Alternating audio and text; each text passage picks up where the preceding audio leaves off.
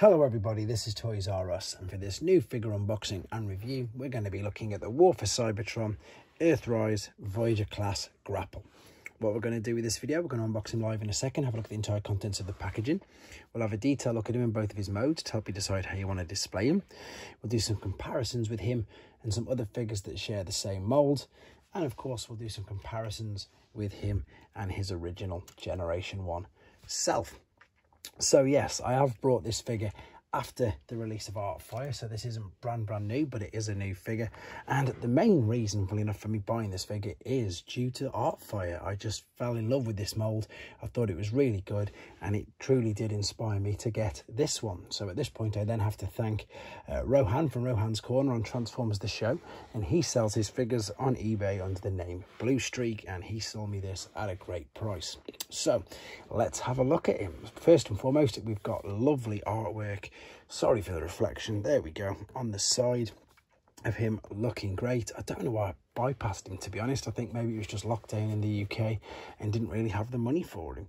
There we can see is his alternate mode. We can see it's going to take 16 steps, and of course there we've got the lovely Earthrise artwork. So let's crack this guy open. And yeah, so this is 2020, I think it is. It's a good couple of years old. And yeah, as I say, luckily enough, he still had one all sealed and brand new. So I wouldn't have minded if it wasn't brand new, to be fair, because I just like the figure. But recently in the UK, this figure was like really heavily discounted and found in TK Maxx stores. So I think that's the main reason why lots of people have got availability of him. Right, I'm trying to open this, as you can see, without damaging it too much. I don't know why I've come this side. I've forgotten how to do these boxes without causing any damage. I should have gone straight for the bottom, shouldn't I? Anyway, I've managed to undo it. There we go. And slide him out this way. I thought this way would cause the least amount of damage, and I think I've got away with it. Right, there we go. So we can see him inside his packaging there. He's got his claw. He's got his large gun.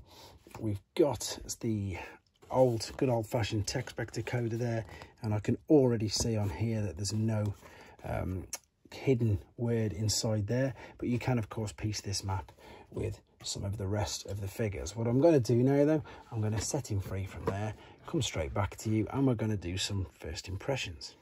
Okay guys, we're going to do some quick first impressions now. He's fresh out the box, and let's have a look at him. And again, really liking it. Lovely bit of translucent blue plastic there in the window. Nice detailed head sculpt. You can see the eyes there. Quite a bit of articulation on it. It won't go rock backwards and forwards too much, because you can see it's on a mushroom peg rather than a ball and socket. Shoulders will go out to the side, all the way around. Bicep flexion, wrist movement, but again, mainly for transformation purposes. Waist swivel, hips front, back, side, knees bend. Ankle rock, and yeah, pretty much as you'd expect. That's why I don't spend too much time talking about articulation, because with all these new figures, they should have exactly what they've got. One thing that did sort of confuse me quickly, but I'll show you in a second, is we've got his gun there, which is his main accessory, and we've got his claw. But I was looking on the package there, and you can see the image of he's got one of the nozzles, and at first I couldn't find it, but I've just found it there. It is attached to the crane, the side of the crane, so he does have a nozzle, and this can be used later on to go in the front there.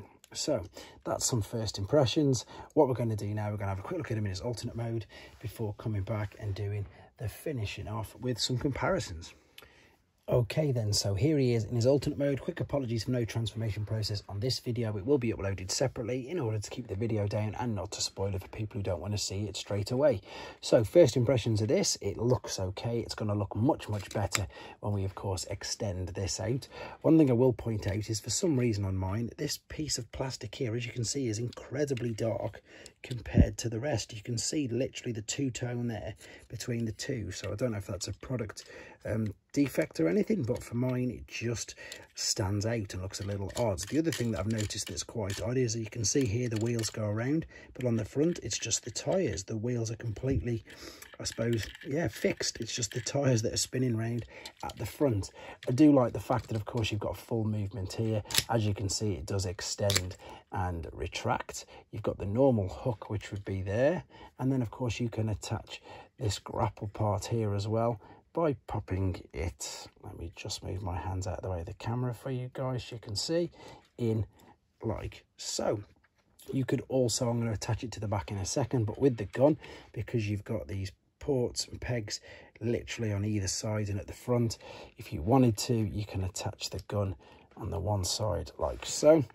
You can either put the gun, I suppose, on the bottom, but that might just get in the way. Let's have a look. This is again just me going off my first impression. I've not seen it. Just about, doesn't look anywhere near as good, obviously. Or you could even as well pop it in the roof like so.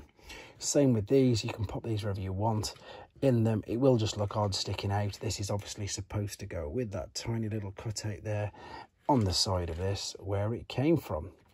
So I'm going to pop that there. Do you know what, I like that there, but I'm just going to show you that you can also obviously attach this to the back there, and again you can attach the gun. We'll go upside down this time, shall we, on the side, and you can still just about get away with it. Right, let's do a comparison then with his G1 self. I'm going to keep that round there. I'm going to lift this up, and what I'm going to do is bring up the G1, which is it just as big? Let's have a look. We'll put them side by side. No, the new one is quite a bit bigger. Of course, it's classed as a Voyager figure, and this, so let's pull them out to the side. Great use of the same colour scheme. To be honest, I think these do, oh no, it's the whole wheels. I was going to say they've copied G1 with that, but it's not, it's the whole wheels. I suppose, yeah, there's not as much stickers on this particular guy. But look at it, it's a brilliant homage. What I was surprised when I did the transformation is that these silver parts which are on the shoulders in robot mode aren't on the side. What I mean by that is you'll see them in more detailed when we do the comparison in a second. But see how they've got these silver bits on the side? They look good there, and I think they look good on that, to be honest. And again, you could fold these up if you wanted to, but they are completely covered up in this particular mode. They're tucked away inside there. But there you go. Good homage to the original Generation 1 figure. Obviously much more detail on the front of the cab, as you'd expect. Nice tamper-graphed Autobot logo and lovely blue use there for the headlights.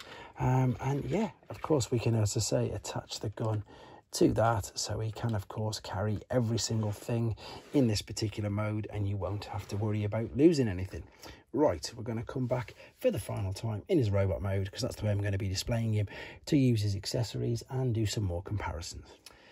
So back for the final time in robot mode, and there's something I've just got to quickly share with you. I'm a little disappointed, and I probably should have checked Google beforehand, but what's happened to me is apparently quite a common problem. If I just show you his feet, you can see that there's a tab stuck in there still. What happened is these tabs at the back basically got really stuck inside, and one just literally came off in the bottom of the foot as I transformed it. I'm a little bit disappointed, I've got to be honest, obviously. However, I'm going to be displaying him in robot mode, and I've got no intention on selling him, so I'm just going to have to live with it. But it's a good figure. It's just a little disappointing that that's happened. So let's have a look at what we can do. And again, if I want to be super picky while he's in robot mode, this hollow part here, it has to be there. So I'm not being picky, I'm just giving you a reason, because it needs to be there for transformation purposes. With regards to all the back of the legs, it's again just for transformation purposes, so it's nothing too negative.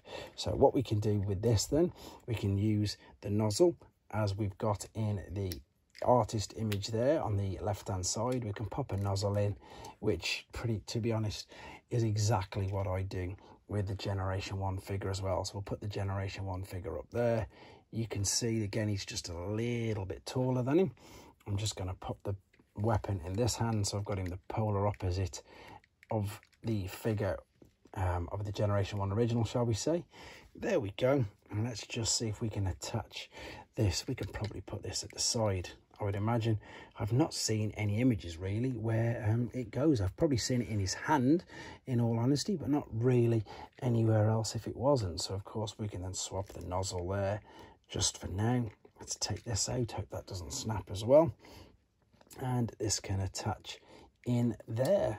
So that's a new look for him. Never even thought of doing that, to be honest.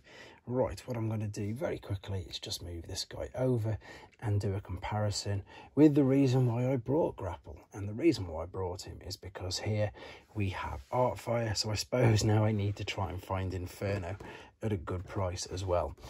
But there you go, guys. That is definitely something for you to be aware of as well. If you buy one of these pretty much brand new like I did, be aware of the fact that the tab will stick in it. Otherwise, I'm not going to let it detract too much away from a figure that, to be honest, I do really like. I think the crane alternate mode looks very good, and the fact that it's, you know, quite versatile. You can see inside here, I didn't demo it because I haven't actually got any, but you can then clip this in to basically into some of the ramps, and you can attach it to a base. So there's a picture here with it clicked into a ramp there, and of course that means you can then attach it to the bases and link it all up as well. So again, brilliant playability from a mould and a toy that I really like. So I hope you enjoyed looking at him. I hope it helped with your decision if you wanted to get one yourself, and of course I hope it helped you not break yours as well. So there you go, guys. Thanks for watching. Take care. Thanks for watching. Like and comment, and don't forget to subscribe.